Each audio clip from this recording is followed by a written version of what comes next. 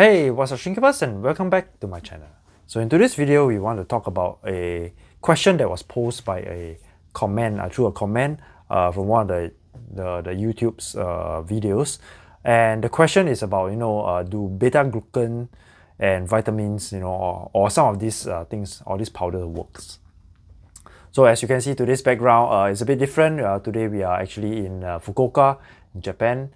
Having our family vacation. We had some time, so I decided to make a video from here. And one of the things that I actually wanted to share with you guys in this video, actually the long and short of this is I really thought about the powder in terms of from a probiotic standpoint. I think that actually works in terms of aquaculture.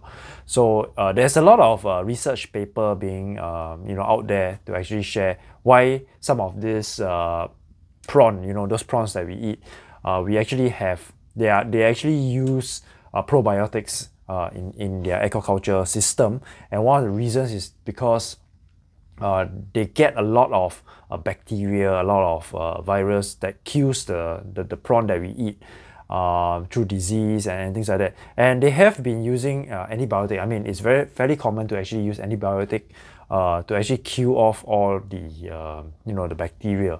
And through through time, the bacteria actually evolve, and then they met they change and they evolve, which make them immune to certain types of antibiotics. So in terms of the effect or the impact that probiotics actually has some proven research done that probiotics actually work.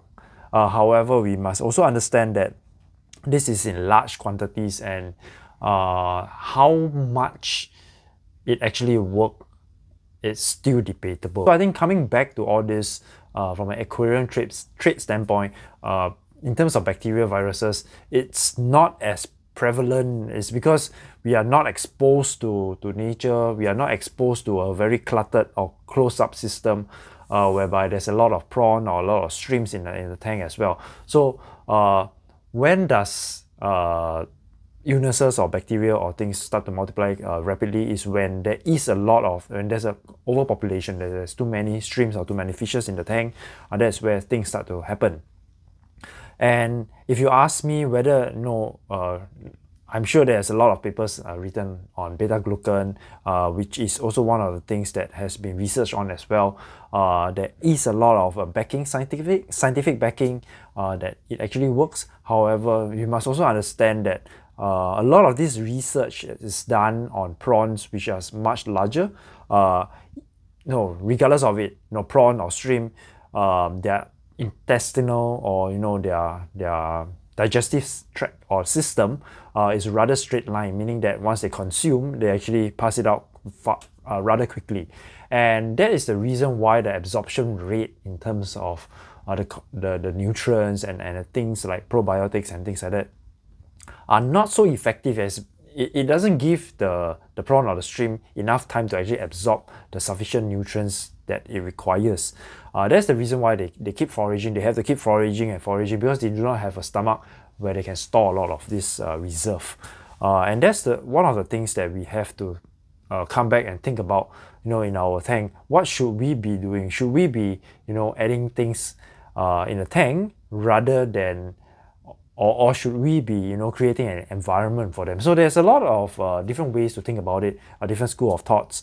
So my thinking on this is that we create an environment, whatever that we can do beforehand, meaning that the setup, the infrastructure, everything that is done before we put the water in and the shrimps in, that is where we spend the most time, because that is where we start to create the entire infrastructure, the ecology, the ecosystem.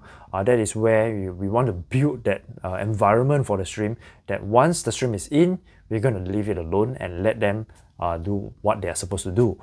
There's another school of thoughts on this as well, which means that they set it up, the environment, the tank and everything, and then they start to add things in like beta-glucan, they start to add in vitamins, they start to add in bacteria powder, they start to add a lot of this thing in the tank as well. This is trying to enhance the productivity of the shrimp. At the end of the day, ornamental shrimps are not food shrimps, so we do not require mass production in that sense, is because we don't need to feed the population. The whole intention and the whole idea of ornamental is actually for as a hobby, and it's not for food production. It is not something like, okay, we need to be cultivating crops and things like that to feed the entire population.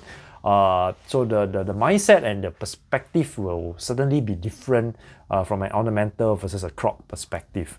So coming back to all this powders and vitamins and all of this, I think at the end of the day, you have to make a decision, because over time you'll realize that a lot of these products, they do help in that sense, but however, how much is the ultimate question.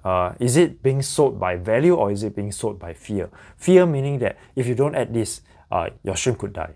So even if you don't add things, the shrimp will also die. So there's a lot of school of thoughts behind the things that we are doing. So from my perspective is that we have to consider doing most of our things prior to adding the shrimps in. That is our perspective, because I always believe that creating an environment is something that is right from the beginning we actually create and set up the entire ecosystem and everything, so that once the shrimps are in, then we're going to leave them alone for them to breed and for them to reproduce. So Ray, I think in terms of your question, whether does it really work? From my perspective, yes, I've tried them before, a lot of these powders in the market.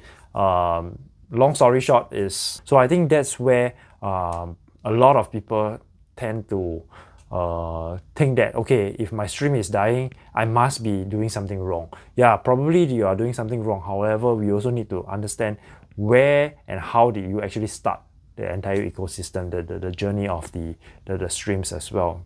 So instead of trying to fix the problem, meaning you keep adding things and adding things, trying to fix the problem, why don't we come back to scratch and then think about, why don't we just start everything right from the start, starting with the soil, the cycle, the waiting time, and then you start to add in your plants and things like that. So there's videos to talk about the plants and the importance of it. So I think that's where we want to come and think about, should we be concentrating or focusing on creating the right environment versus trying to fix an environment. So there's two different ways of thinking. There's no one right way. Of course, definitely it's up to you guys to decide which path you actually want to take. So Ray, I hope you got some of this idea. I understand that you don't think that it is necessary, and that as long as the water is within range and simple, you have a simple setup, which I've always been an advocate about. Keeping things simple, I think that's ultimately one of the best way forward. So thank you guys for watching this video. For those who like this video, please remember to give a thumbs up, and for those who are new to this channel, please remember to subscribe. And until next time, peace out.